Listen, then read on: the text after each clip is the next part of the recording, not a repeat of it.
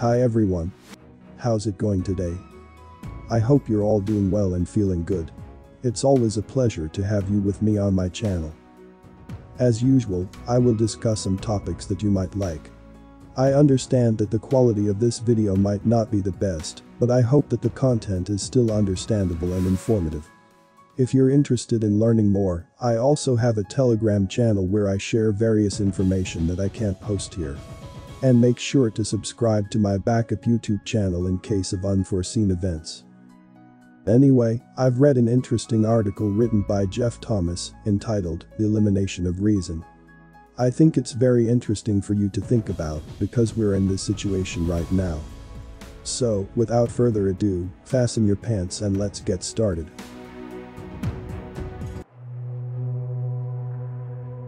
Recently, I paid for an item with the exact amount requested, including 89 cents and change. The salesgirl stared at the coins and clearly wasn't sure what to do. Eventually, she reached for a calculator and began to total them up one at a time.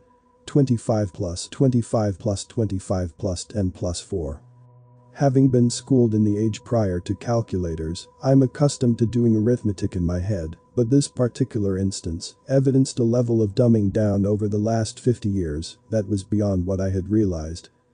Since the dumbing down has been so consistently prevalent over the decades, it's clear that this is no accident, nor is it an experiment in alternative education that hasn't worked out as was intended.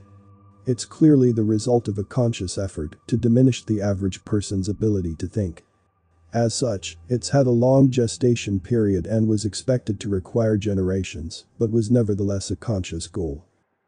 But why on earth would the controlling elite of any country seek to diminish the power to reason? Surely, reason is the basis of all independent thought, the catalyst for new ideas and improvement on existing goods and systems. The answer, in a word, is control. Independent thought is the prime enemy of those who seek to dominate a people. For that reason, those who rule will happily sacrifice technological and social progress if it means that their dominance can be increased. Before I continue the video, please give a like if you learned something. Also, don't forget to subscribe and click the notification bell so you won't miss any update. Finally, watch until the end to avoid any misunderstanding. Thank you.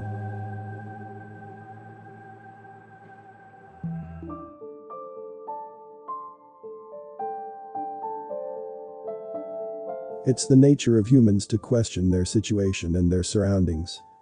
However, a clever leader will surmise that that means he needs to not only provide the answers, but the questions. If he can keep the people preoccupied with questions that are of little consequence to him and provide answers that are easy for the people to absorb, he will control the areas of thought and, in so doing, will diminish the likelihood that he or his actions will be questioned. Since time immemorial, successful leaders have understood that, in order to take the attention off their actions, carefully constructed distractions are called for. For centuries, when leaders have been under criticism by their minions, they've used the distraction of war. War not only tends to unify a people, it also helps them to accept the removal of their basic rights for an emergency period. Of course, most leaders don't replace the rights after the emergency has ended. War therefore is also a good tool to increase tyranny, generally. As Ludwig von Mises observed, war was not an affair of the peoples, it concerned the rulers only. The citizens detested war, which brought mischief to them and burdened them with taxes and contributions. However, in modern times, propagandists have become far more sophisticated. Let's look at a few. Adolf Hitler said, "Make the lie big, make it simple, keep saying it, and eventually, they will believe it." Vladimir Lenin was a great believer in the idea that the art of any propagandist and agitator consists in his ability to find the best means of influencing any given audience by presenting a definite truth in such a way as to make it most convincing, most easy to digest, most graphic, and most strongly impressive. Two of the greatest inventions in making propaganda easy to sell have been political parties and television. In the days of kings, it was common to hate the king and want his downfall. But with political parties, it's possible to get one half of the people hating one party and the other half hating the other party. Then, all that's necessary is to assure that each party has roughly the same amount of apparent power, and the people will focus all their attention on the hatred of the opposing party and fail to notice those who are pulling the strings equally for both parties. The kings thereby remain the kings forever, whilst remaining invisible. The idea is not to defeat the anger of the people, but to redirect it. As Friedrich Hayek commented, the skillful propagandist then has the power to mold their minds in any direction he chooses, and even the most intelligent and independent people cannot entirely escape that influence if they are long isolated from all other sources of information. That last phrase is key. In today's world, we possess the most significant propaganda tool that has ever been invented: television. Through this medium, we can create a major issue out of a minor incident, create two opposing viewpoints, each designed to appeal to one group or the other, and then repeat the propaganda unceasingly until the people have become thoroughly polarized from each other on the issue. In this fashion, we can begin with a minor incident, such as the one in Ferguson, Missouri in 2014. Arrange for one set of pundits to state unequivocally that the problem was racist Caucasian police, whilst presenting another set of pundits who just as vehemently proclaim that the problem is lawless blacks. Then, as Brother Adolf states, repeat the message endlessly, in this case, on the news, 7 days a week, from morning till night, for over 6 months.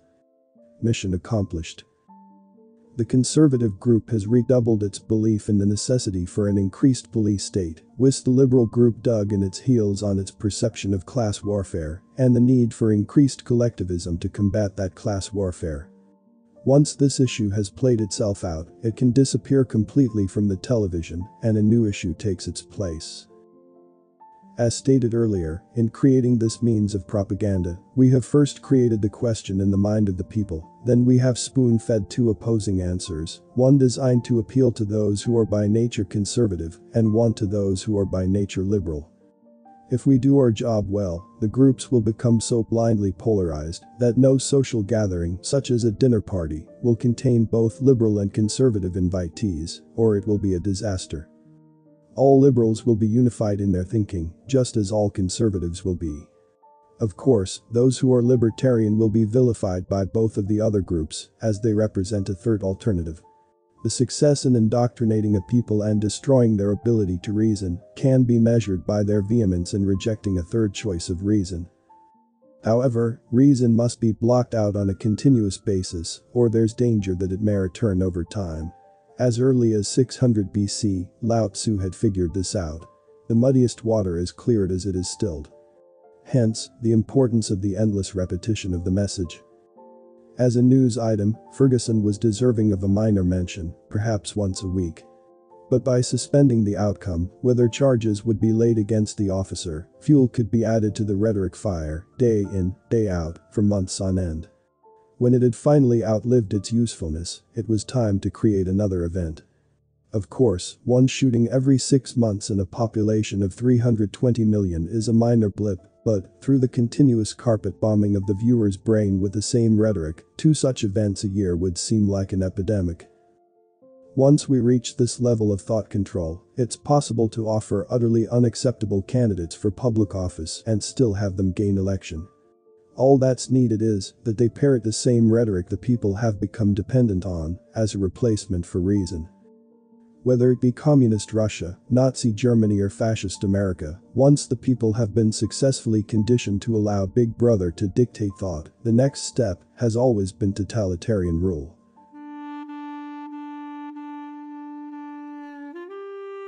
Now, it's time for me to hear from you. What are your thoughts on this video?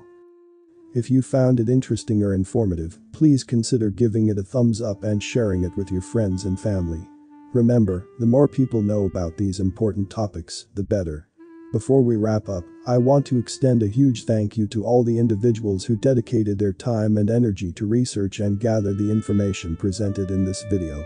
Their efforts are truly commendable and have helped shed light on important topics that affect us all.